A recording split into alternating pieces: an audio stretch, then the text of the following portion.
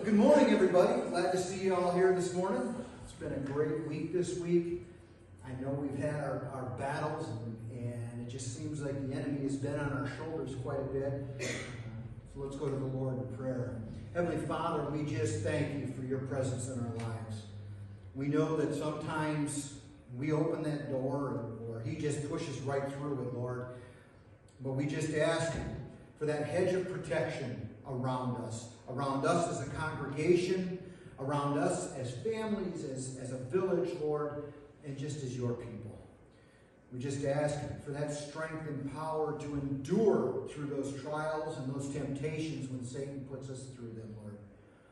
And we look to you for guidance in our lives.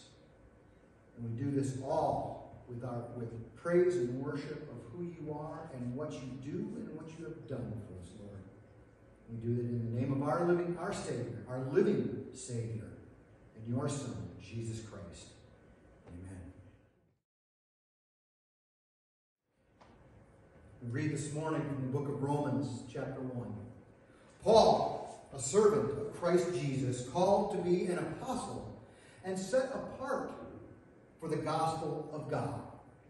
The gospel he promised beforehand through his prophets in the Holy Scriptures, regarding his Son, who, as to his earthly life, was a descendant of David, and who through the Spirit of holiness was appointed the Son of God in power by his resurrection from the dead, Jesus Christ our Lord.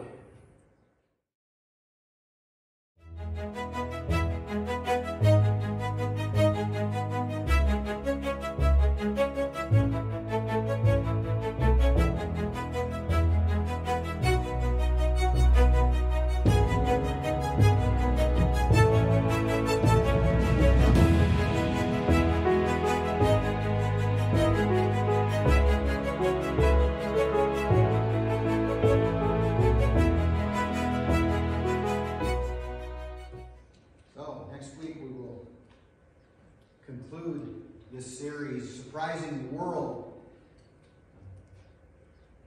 In case you didn't catch it in there, we're being sent to do that. Just a reminder, we do have Cornfest this year. Sanctus Real will be playing on Thursday night at 6 o'clock. Australian contemporary Christian artist, popular back in the late 90s, early 2000s. But they play some really great stuff. They do a lot of great worship songs, especially the classic contemporary song, the classic old contemporary songs. We're getting to that point where when contemporary Christian music now can actually have an oldies station, which is something that's absolutely fantastic. We do have some prayers this morning. Also, lest I forget, don't forget also the third weekend in August is Latham's sesquicentennial celebration. I know a really great artist is going to be there selling her paintings, so come on in and check it out. That's not the only reason why, but, call it a selfless plug. Prayers this morning. We're asking for prayers for Bentley on his baptism this morning. That's where Chris and Dave are headed off to right now. We also ask for prayers from the random shootings. This is from Lucretia, from the random shootings that are going on in our world. That God will be able to restore America. It's funny that Lucretia would bring that to our attention this morning, because that's exactly what I was thinking when I chose that first song. I've been asked why I don't support certain regulations, and I keep telling people because we don't have a problem with those devices, those tools, if you will. The problem is God, or a lack of God in this world, a lack of respect and compassion for other people in this world. So we need more Jesus. We have to, the question, when will we see that? hopefully we will see that very soon. Nancy is having a great time in Indiana. She got there safely, so let's pray for her safe return, coming back on that. Let's see here. Carl has a doctor's appointment tomorrow, so we pray that he gets the news that he wants to have from that, and be able to move forward. Hopefully, continue his healing that he's going through, and God willing, get off of that oxygen and get his energy back that he's lost so much of. Praise that Tabitha's wrist is healing good. Tabitha's mom will see a hand surgeon tomorrow, something that Dennis and I are very familiar with. She's got a trigger finger, so she's going in for that consultation and probably scheduling that surgery very soon. Deb said, Phyllis Raleigh, prayers for help. Roby? Okay. I can't read Chris's handwriting. Gary has asked for prayer, a tumor on his kidney to be biopsied. And so we've had prayers that biopsy will come back negative for anything. And also another praise report, Blanche is finally out of the neck collar. Praise the Lord for that. I know how much that was just driving her insane. Does anybody else have any other prayers that they would like to add to this list this morning? Or praises? All right. Let's go to the Lord in prayer. Heavenly Father, we lift all of these prayers up to you. Gary and Phyllis and Carl and Bentley, a congratulatory prayer for Bentley on making this decision to be baptized, and a welcome prayer, welcoming him into the family, I guess, officially, if you will, Lord.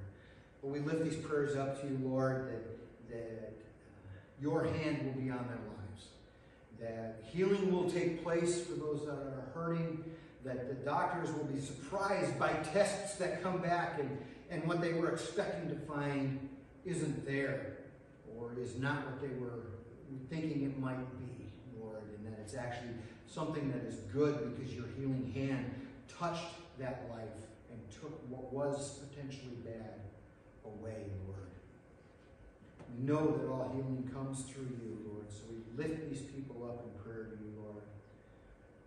And on the subject of healing, our nation is hurting, Lord. It's in so much pain that people have turned to violence to try and quench their pain, trying to satisfy their own selfish hunger to find something that is right when it's right before their eyes.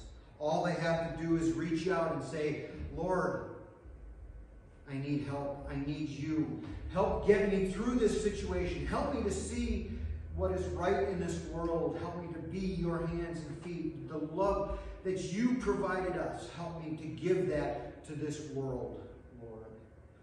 We know that without you, without Jesus in our lives, this country will continue to fall into the depths and the hands of our enemy, Satan, Lord. We just pray for all those who are having these thoughts, Lord, that to commit violence, to have violence be their mode of operation, Lord, that they will see the truth, and that your children who have already seen that will stand up and speak out that in faith miracles can happen, Lord. We just want to see our country, our people restored to the love that they've always had for each other and to the greatness and leadership that it's always shown the world, Lord. So we pray not just for the people, but for the leaders, that they will see that they need you, that they will hear your voice and follow your direction in this world, Lord. And we will make a comeback to you, another restoration that we've seen happen so many times in this nation, Lord. We lift our nation up to you, Lord, from the top down to the lowest, Lord. That they will turn to you and turn to Jesus as their Lord and Savior. And we offer this prayer to you in his name, Jesus. Amen.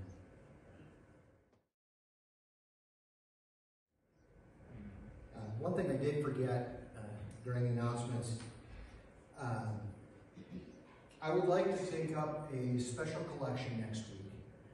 The purpose of this collection is to help pay for the advertisement for Sanctus Real on WBGL. I would like to provide that for the committee. Having missed the last couple of years and whatnot, donorship is down. And so I would like, if everybody could just, like, an extra $10 next week for a special collection.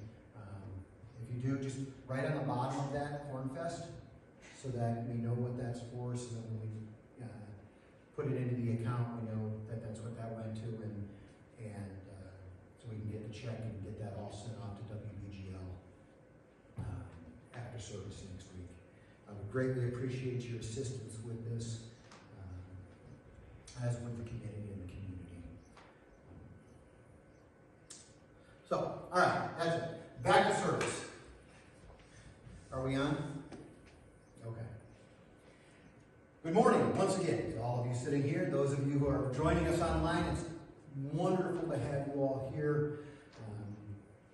It's just been a great week, a great series that we've been through as it's challenged us to, step out of our comfort zone and reaching out to people we don't normally reach out to, inviting them into our homes or just out to dinner.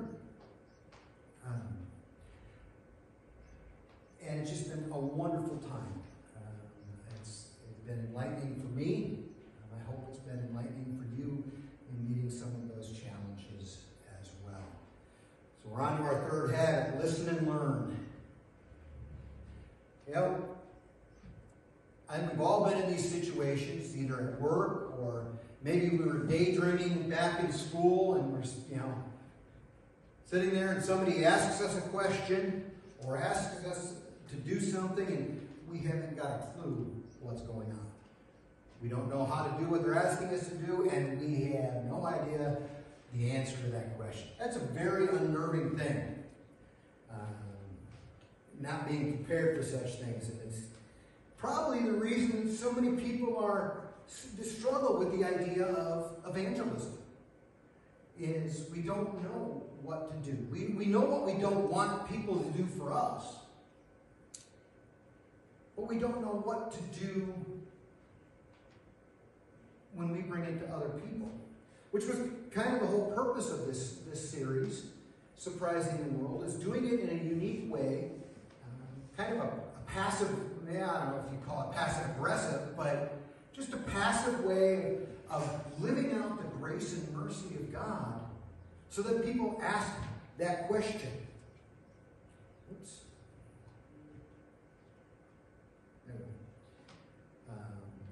And we don't all have to worry about that in-your-face, convicting type of evangelism.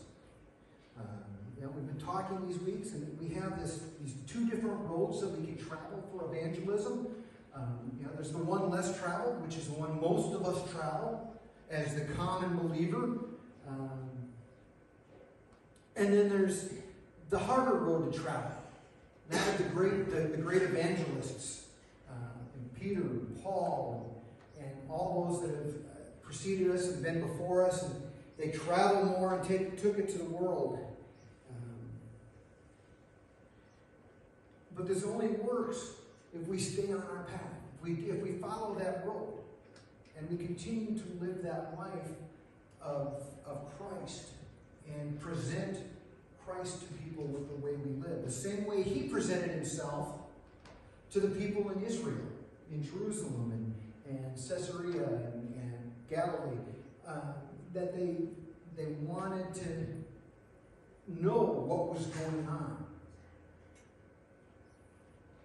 And so we have this lesson here today. It started with a story. I don't know, maybe you've heard this, but it's a story about a pastor who was teaching a group of young kids. I'm not sure why he would preface this as a group of young kids, because it's been my experience when a pastor asks a question about something and he's looking for that semi-theologic answer to it, or getting to it, that kind of answer. Everybody kind of like sits there and goes, I know the answer, but I'm not going to say it just yet. Anyway, he asked a question to this group of kids. You guys ever watched one of those furry little animals in the tree? What kind of animal is that? That's exactly what he got. It was silence. He said, you know, they eat nuts, and they're gray. They got a big bushy tail. Anybody? Anybody?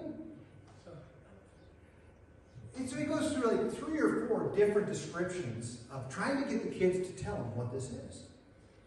So finally, one of the little boys looks up at him and sees the pastor's face, and he's just like, come on, guys. And the kid raises his hand, and he says, yes, Jimmy. He said, well, I think you're talking about a squirrel, but I know the answer is really Jesus. Okay. Yeah, and there's so many times we get into that situation where we know what the answer is, but we're afraid to give it. Because we might be wrong, or we might not have the right answer. But that's where today's reading comes into play. Okay, we're called not, as you said, the main title on the side is Don't Preach the Gospel. But that's what we're called to do. We're called to preach the gospel. And that idea scares us. It scares us as speakers. It scares us as listeners. When somebody comes up and starts talking to you unexpectedly, even those of us who are believers, about Jesus, we're like, okay, here we go. Where is this nutcase going to go with it? I hate to say that, but that's often what happens. People think of us as nutcases. And that's not what we're on. But there's been so many people that have tried to ramrod the gospel into people that they don't know what to do. So we preach. The idea of preaching, I said, I'm looking at the wrong spot in my notes here. So, but anyway, back to what I was starting with. Today's reading. We're going to look at Romans, specifically the last 4 verses, 2 through 6. And Paul, in this verse, this is actually a condensed version of a 30-verse section in Acts, when Paul is presenting the gospel to a group of Jewish believers. And you'll notice in here, the areas that I've got highlighted in purple are the main points of that longer speech that he gave. And we look at it, and he's telling, this is the story of Jesus' life. 1, he is a descendant of David. 2, he has been anointed through the Holy Spirit. He is the Son of God, as well as the Son of Man. He was resurrected, which is what gives him all of his authority through God and the Holy Spirit. And this person is none other than Jesus Christ of Nazareth, born of the Virgin Mary, who was married to Joseph the carpenter. And it's through him, through this Jesus, that we receive our grace. And notice this little word right there. 1, 2, 3, 4th one from the bottom. 4th word in. Apostleship. He's sitting there going, we received grace and apostleship. That we is not specific to his team. That we is specific to us. All of us as believers. To call the Gentiles whom we are also among. We are called to call. He starts out here identifying himself in verse 1 as a uniquely called and qualified speaker of the gospel. And then goes on to give this Cliff Notes version, which is the story of Jesus. The story of who he is and what he did and what he left for us to do. It's a recount or a shortened autobiography that is found in Acts chapter 13, which, as I said, he gave to the Israelites.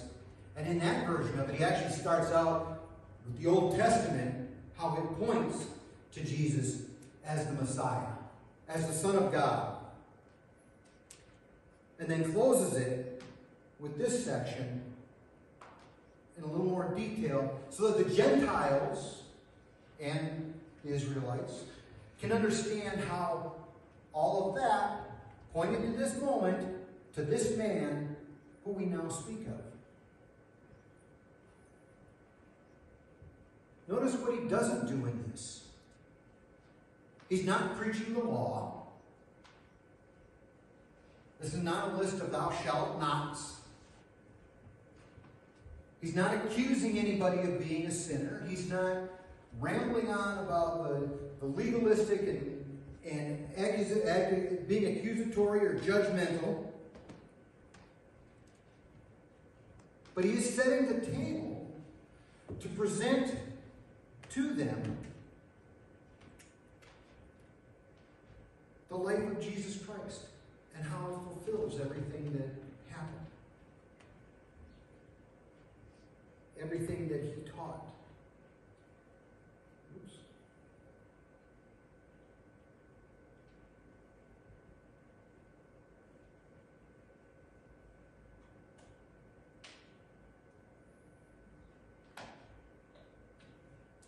There we go. Skip the slide. And that brings us to his letter to Timothy, who is one of his, I hate to use the word disciples, but comes out of Paul's teaching tree. He was one of Paul's students. And he says, remember Jesus Christ. Remember Jesus. That he was raised from the dead. That he descended from David. Because this is the gospel. The Old Testament reference to David. God promised Israel that he would set a person on the throne permanently who comes out of the line of David, their great king. Jesus is that person. Not only did he do that, but then the New Testament reference that he was raised from the dead. Jesus resurrected just 3 weeks ago on Easter Sunday to sit on that throne next to God and rule over the heavens and earth. To rule over death and provide us with that new Passover that I talked about a few weeks ago. No preaching the law, no stepping on toes, just the story of Jesus. A promised descendant, the physical presence of God's kingdom here, right now.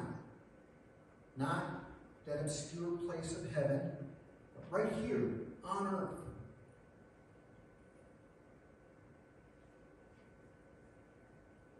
And that it's through Jesus we get all of these opportunities and offerings and the blessings of the kingdom of God.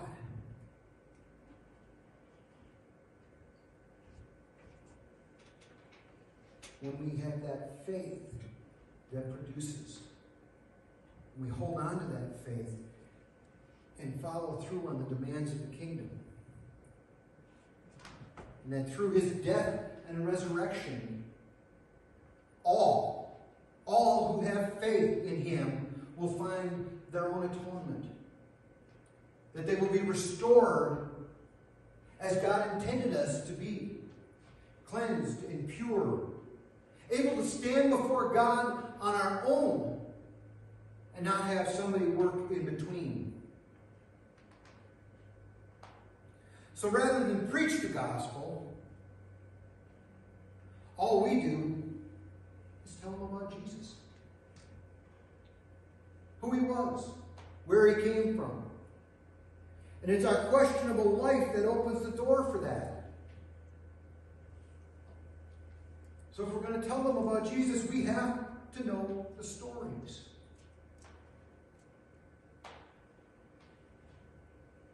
We have to know them so that they just simply come out when somebody asks us about our life. When we're hosting those dinner parties for the poor, or, as some people think, wasting our money when we give the panhandler on the corner $5. Why we give up vacation time to go on mission trips or to work in disaster relief projects. We continue with last week's lesson of blessing through the table and through the meal. We need to marinate ourselves in the gospel. You know, what happens when you marinate a piece of meat? You soak it in the fluid and the spices. Even a dry rub gives you a little bit of that marinade kind of flavor. But it soaks into the meat. It fills it so that the meat tastes the same all the way through. And you get this wonderful, delicious flavor out of it. We need to marinate ourselves so that flavor comes out of us at a moment's notice. The minute somebody goes, yeah, why? Okay, that's like that minute you take that steak knife and you slice it through that nice tender piece of T-bone. You want to take that piece of meat, stick it in your mouth and go, oh. We want that same reaction from people when we tell them the story of Jesus. We want them to go, oh, man, that's what I had no idea. This is so great.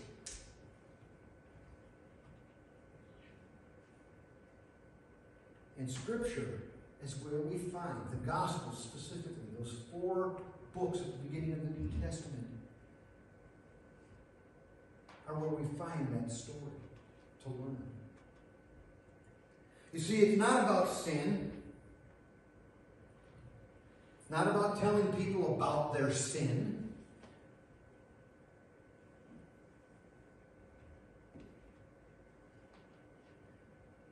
Because I'll be honest with you, there is not a single person sitting in here or watching online right now that can could look at Jesus and say, I have not done anything wrong.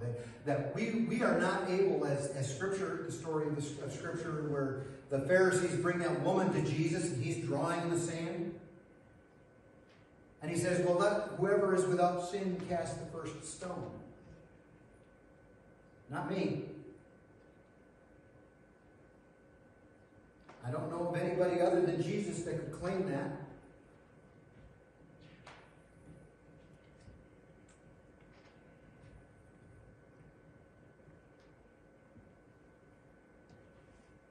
But Paul, when he would go in and tell about the gospel,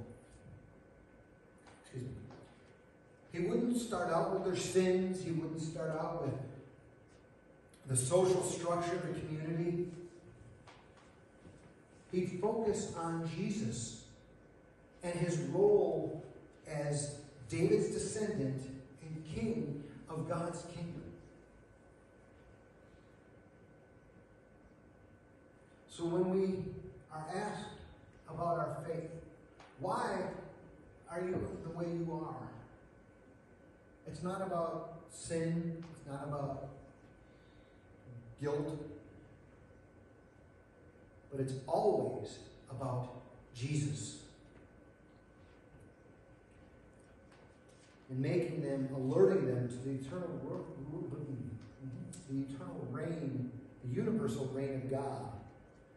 David Bosch quoted as saying, the mission of God's people is to alert, not to convict, to alert others to the universal reign of God. Our words may have convicting power, but that's not our responsibility. Our responsibility is to give them the story of Jesus, the gospel.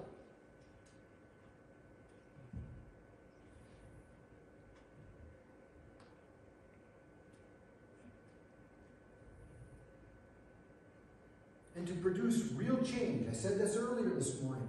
To produce real change in this world, the answer is always Jesus.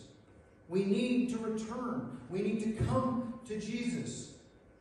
You know, to quote that often misused phrase, he had a come to Jesus moment. That's what we need. We need everybody to come to Jesus. We need to quit asking the question we sang this morning, when will the world come to Jesus? And start taking Jesus to the world.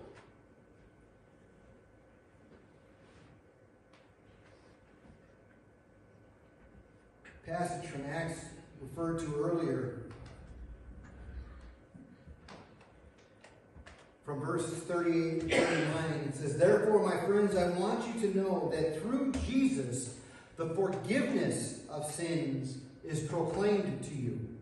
Through him, everyone who believes is set free from every sin. A justification you were not able to obtain under the law of Moses.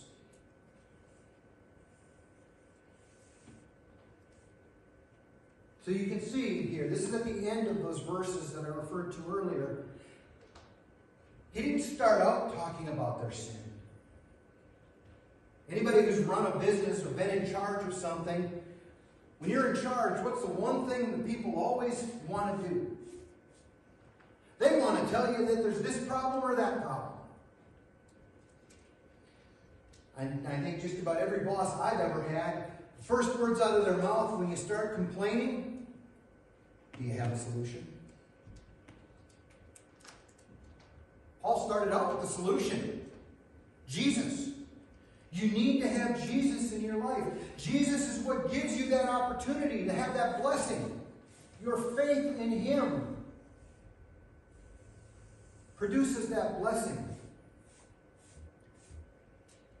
And here, after he's presented that, after he's given him the solution, he addresses the sin. Not calling them sinners, but telling them that through Jesus, who I just told you about, who provides that Passover, that repentance, that redemption, all sins are forgiven for all who place their faith. All. Pan is the Greek word that we use for panacea or pandemic that we all have become so familiar with the last 3 years. All-encompassing, the whole globe. Not just a select few. The answer is always Jesus, and the story always ends in justification through faith. Because of who Jesus is as the Son, and what he did in taking away our sins in his death, and rising from the dead to be seated at the right hand of God, overcoming death so that we can have eternal life through faith.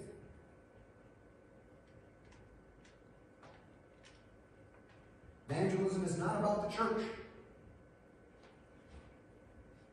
One of the first series I did 5 years ago I set out to get us to take the gospel out to the public. And I said at that time, I would love to reach 10% of the Mount Zion. Sorry about that. The Warrensburg-Latham School District with the gospel. Not bring 10% into this church, but reach them with the gospel.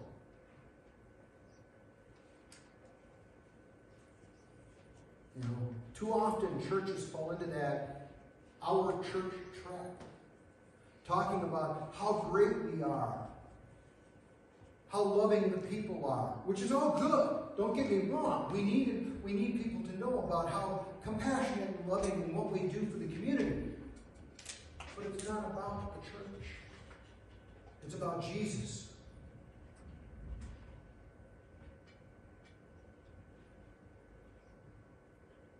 And I think we've got a phenomenal congregation here. And I don't think anybody would argue with me on that. But we have to be careful to not get caught up in that trap.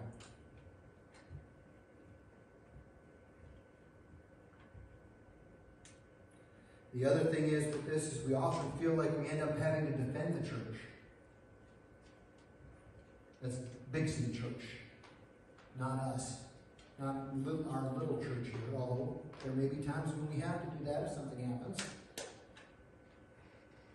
Because the church has done, quite honestly, too many bad things in the name of God that really weren't the mission of God. It didn't show grace and mercy and love. The Crusades are one that comes to mind. Still in the news today, unfortunately, are the continuation of all these abuse scandals across different denominations. You know, it started out in one, predominantly now. I don't think there's a denomination in America that has not seen an abuse scandal going on.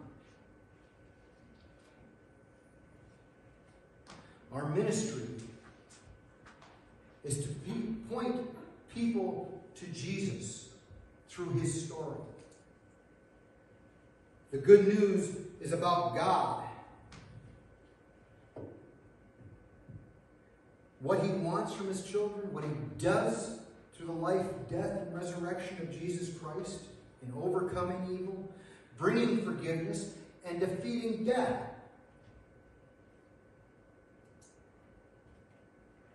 There can be a new order in this world, but it can't happen if the world is not told about Jesus. Our job, our role in that two-road approach to evangelism is to simply tell that story. Our purpose. We all have one, both as people and as a church. And it's not to go to church, although we do need to go to church. Being in church provides us with that fellowship and that community that, the community that we need. But our purpose is to join God in the redemption, the repair, and the renewal of this world. Through the story. We've been reading along in our book that goes along with this series. Our author provided us a story one time. He was speaking at a conference in Australia, and he was actually at a conference that was specifically for Christian surfers. And by the sounds of it, this was a really large conference. But he asked in one of his talks, "Who is your favorite surfer?" And the room exploded with names. But the one that he heard the most and the loudest was a young man from Florida called Kelly Slater. 11-time world champ, youngest at 20, the oldest at 39 to be a world champion. The crowd knew every single detail about his life. Hometown, the boards that he used, the years he won the title, the key trick that secured that title for him, movies he's been in, women he's dated, all of that stuff and more. Frost was astounded by the enthusiasm that the crowd showed towards Mr. Slater. You know, we all have heroes in our lives. We all grew up with somebody that we looked up to and like the surfers, whether it was a baseball player, a teacher, an officer, you know, a fireman. But we could tell you details about their life. Who they were, what they did.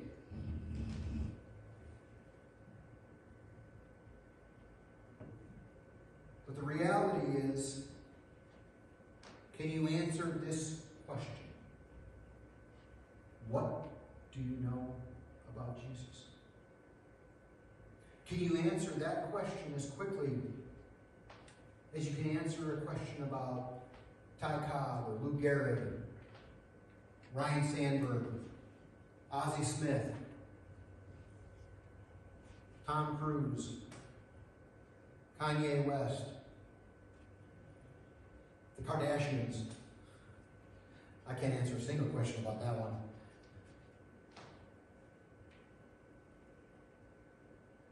Can you provide those kinds of details? His hometown, his parents, his lineage, what he did for his living, how he died, how he rose. We should be able to speak about Jesus the way we do about our heroes. The way those young men and women at that conference did about Kelly Slater. We need to speak of Jesus with an energy and enthusiasm that is infectious. That people will understand that we're not living by a set of rules, but that we're living through faith in glory.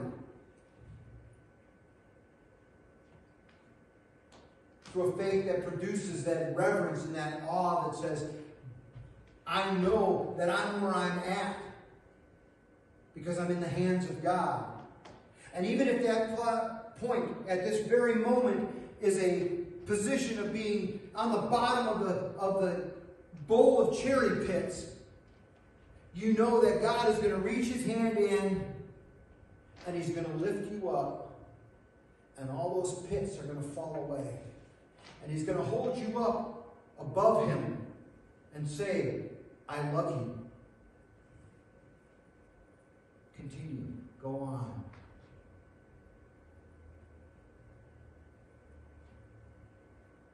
But it's also with a delight and a wonder because you don't know what God has around the next corner for you.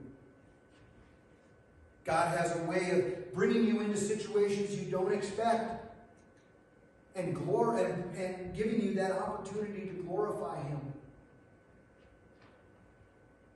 You know, one of my favorite verses in the Bible, we're going to talk about it next week, but I'll go ahead and use it today too, is Matthew 5:16.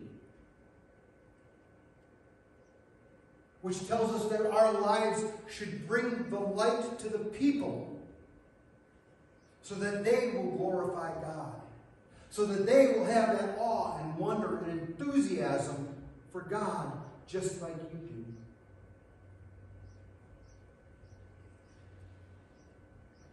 do. Heavenly Father, it is so hard sometimes to speak about you. But it's through Scripture, through knowing you, through learning about you, that we come to know you, that we know your story, Lord. Give us that wisdom and that strength to tell your story, to step out when we're asked that question, when that door gets open, to step through it and to boldly claim who you are as David's son, God's son, the anointed one, carried by the Holy Spirit and empowered through that same Spirit to do the work and the will of our Father, our Creator, God.